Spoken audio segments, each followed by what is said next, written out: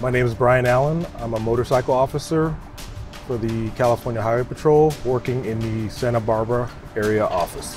My athletic background in college went to UCLA. I was a football player there on full scholarships. I played at UCLA for 5 years. First down, play action, rolling away, chased by McGinnis.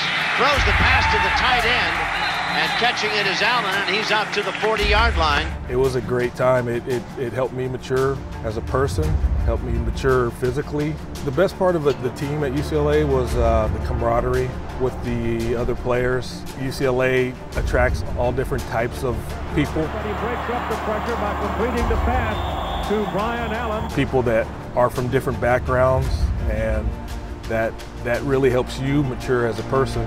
CHP is very similar to an athletic team. It's definitely something that you have to work with your other officers to try to be successful and make sure that everything works smoothly during a shift. You're all working towards one goal, and safety and service, you know, California roadways and California highways. We want to make sure that we provide that. Athletics definitely transfers over to Highway Patrol. An athlete is someone that strives to be the best, wants to win, and can handle pressure in any kind of situation.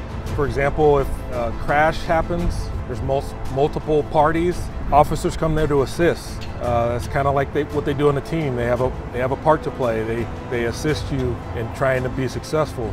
I've been a Highway Patrol officer for 22 years. I've been riding motorcycles for 11 years. I believe riding motorcycles is the best job on the Highway Patrol. I get to ride a motorcycle and be an officer at the same time. It's nothing greater than that. I'm Officer Brian Allen, and I'm a CHP athlete.